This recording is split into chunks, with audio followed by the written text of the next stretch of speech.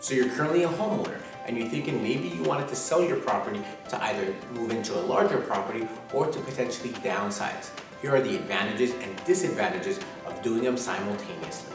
So on the sale of your home, when you come to list your property and it's contingent upon you finding a replacement property, what ends up happening is the pool of buyers that are most interested are going to diminish.